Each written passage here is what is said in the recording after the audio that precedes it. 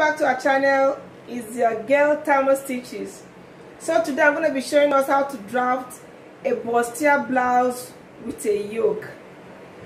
I'm going to be attaching a straight skirt to it, making it, you can convert it to a gown, can leave it as a blouse and put a peplon, or can make it a straight gown. But the major concentration today is on the yoke part of the blouse, the bustier blouse with a yoke. I want to appreciate all my subscribers. I love you all. Thank you for subscribing with me. Don't forget to share my video, give us thumbs up, love and share. No knowledge is a waste, says Tamaar Stitches. So without further ado, let's get to the cutting table. Subscribe, don't forget. So right here I have my pattern paper. I want to draft on a pattern. I have my measurements, my tape measure, my marker, my rulers, they're all here. They are all here.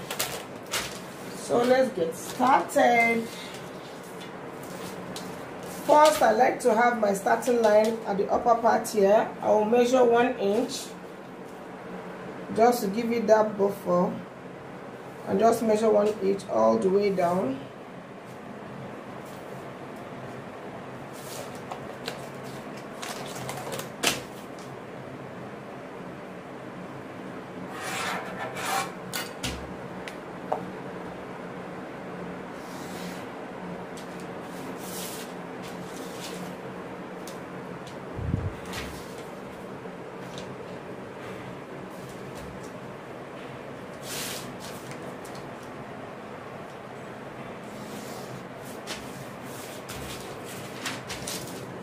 So I'm going to be putting all my vertical measurements.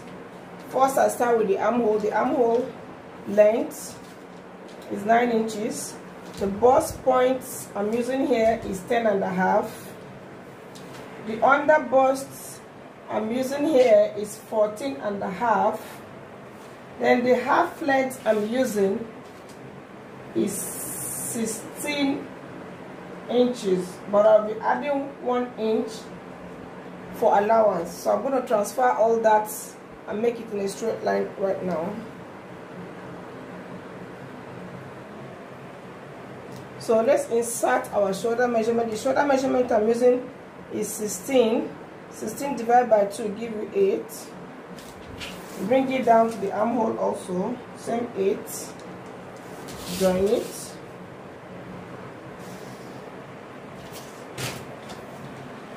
Now insert my bust measurement here. The bust measurement I'm using is 42 divided by 4. Now give me 10.5. I'll still bring it down to the bust point here. Same measurement. Then the waist measurement is 36 divided by 4. That will give me 9. I will insert that here. And bring it down here also.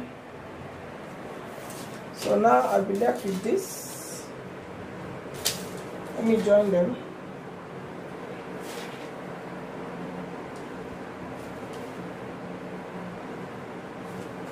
So this is what I have.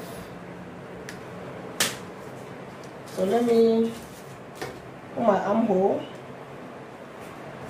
insert the armhole.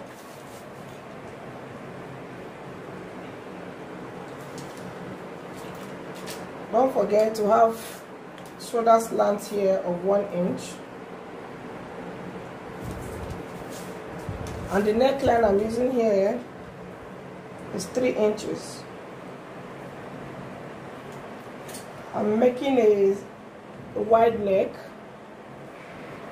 You can use 4 inches for 4 to 5 inches for your canoe neck, but let me use 3 inches here. So I join that.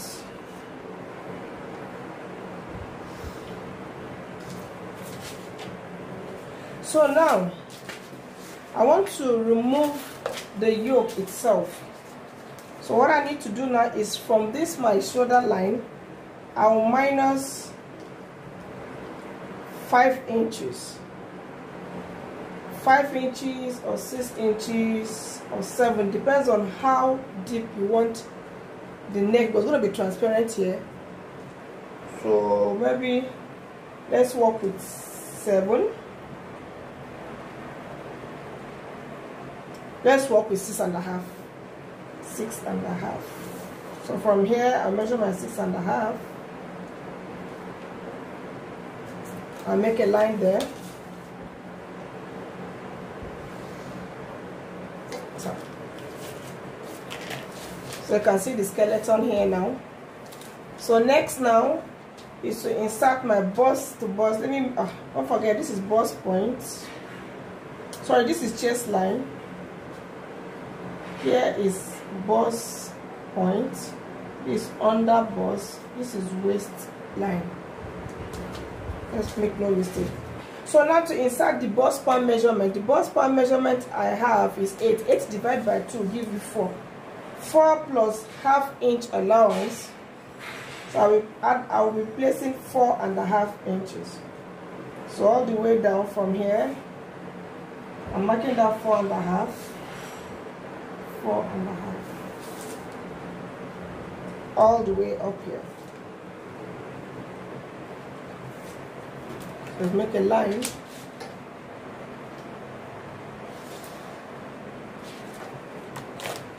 So now let me insert my dart measurement.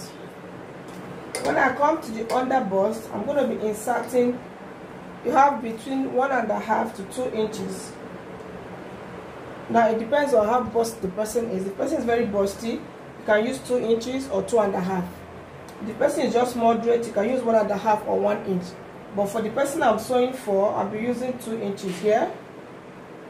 And I'll come down here, I'll use 2 inches also. I use 1.5 here at the waistline. I can use 2 inches, so I prefer to use same 2 inches here. So now let me connect it. So when I want to connect it, I'm going to connect it from the under bust to the bust point, but I'll come down by just ½ inch to give some room space, to give space for the cuff to be full. So I'll not do that like that.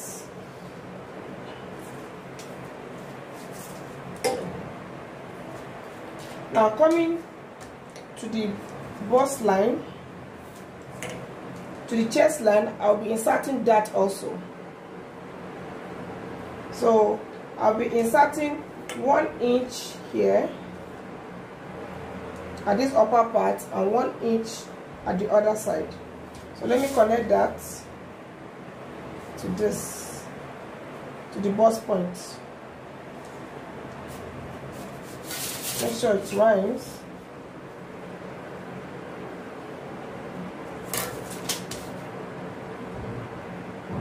And I'll connect this also to the other part. Now coming to this other side, like the center front now, I'll not be inserting 2 inches again. I'll be inserting just 1 inch. You can take 1 inch, I can take ½ inch, but let me take 1 inch here.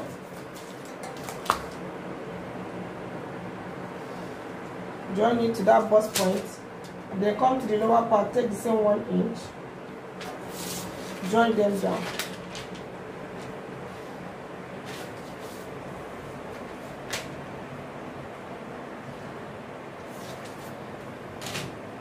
Can see that.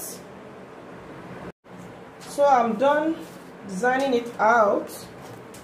I'll have to extend this yoke line all the way down because I'm cutting the front and the back together. So all I need to do is measure whatever I have here, which is 6.5, all the way down, so I can get that line same with the other parts. So I'll join the line together.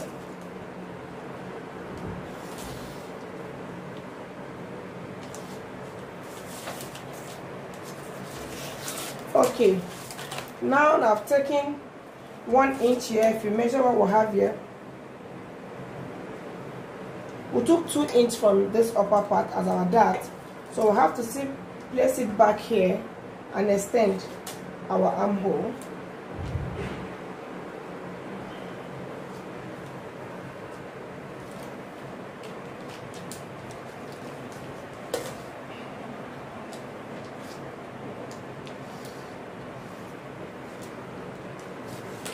So this will be our new armhole. I've extended that which I took here. I have to return it back.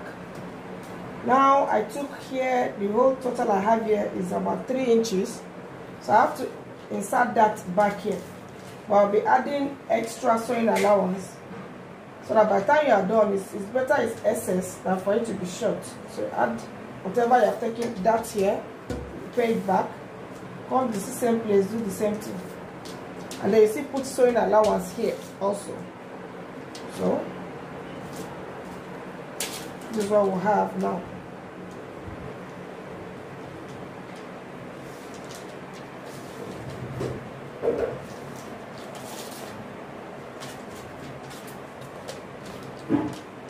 The armhole here.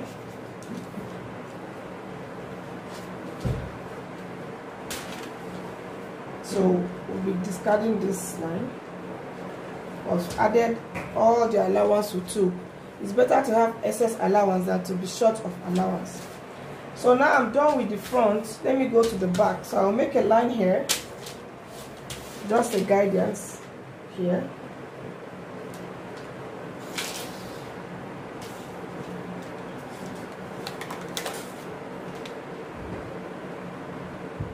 Okay, so now this is the front. This is the front pattern. Now this is the back bodice pattern.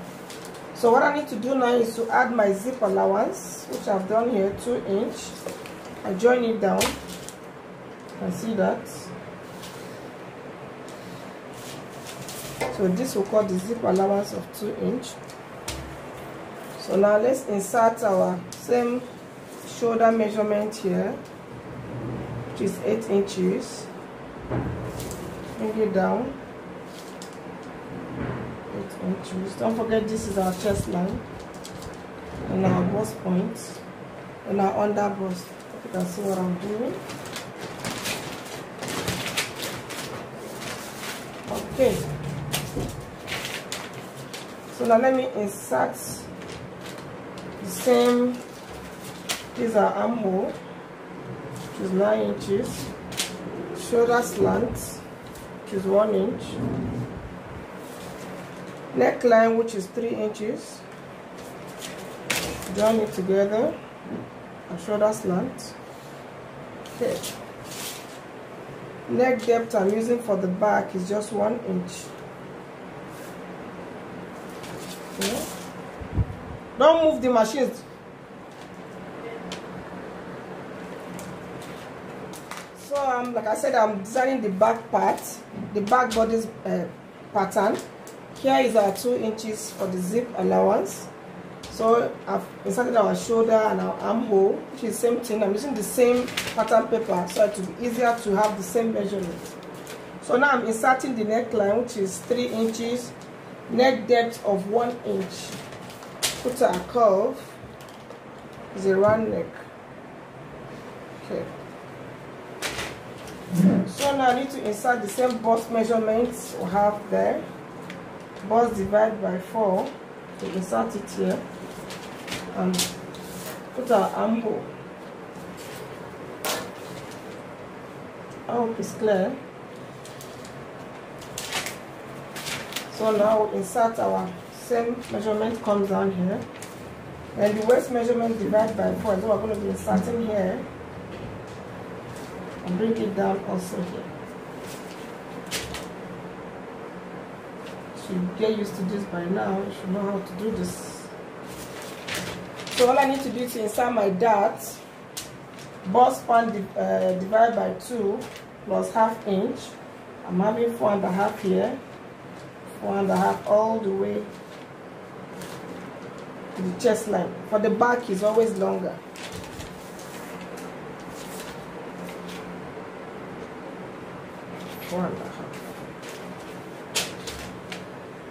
You can cut it into 2 if you want, and you can decide to make it just plain like that. So I think I will just insert my 1 inch here 1 inch here, making 2 inches, and then join it to the upper part as I'll have here.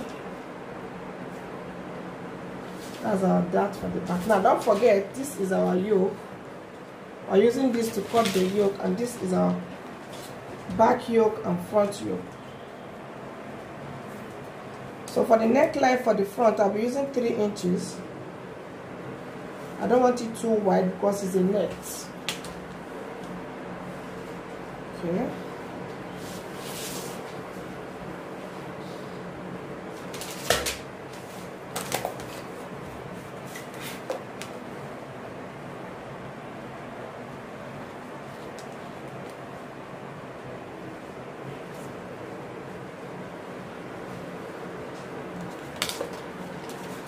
Okay, so I've done the front and the back bodice pattern of the upper part of my blouse. So let me cut it off now and place it on the material to cut.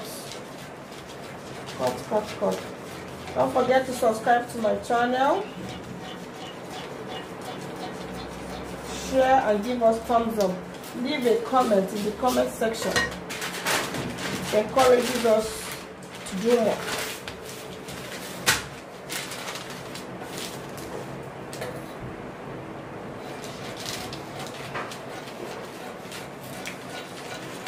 If you cut the front and the back together, it helps to guide the lines so that when you sew it can come out beautiful. So now for the front, if I want to put a sweetheart neckline, all I need to do is to come down here from that yoke line 1 inch or 1.5 or 1.25. Do something like this, and now curve it back. Curve it back like this. With this now.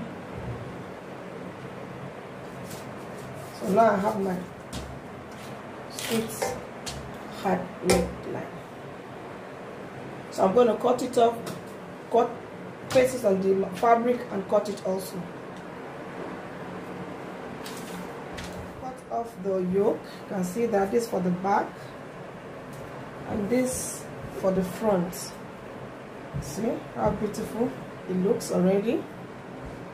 I've also used the pattern to cut off the Ankara, and this is the fabric I'm using. I've cut off all of them. So all you need to do now is take it to the machine and join them together.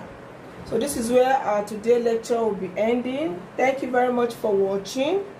Don't forget to subscribe to our channel, give us thumbs up, like and share our video. Thank you and stay safe. Bye.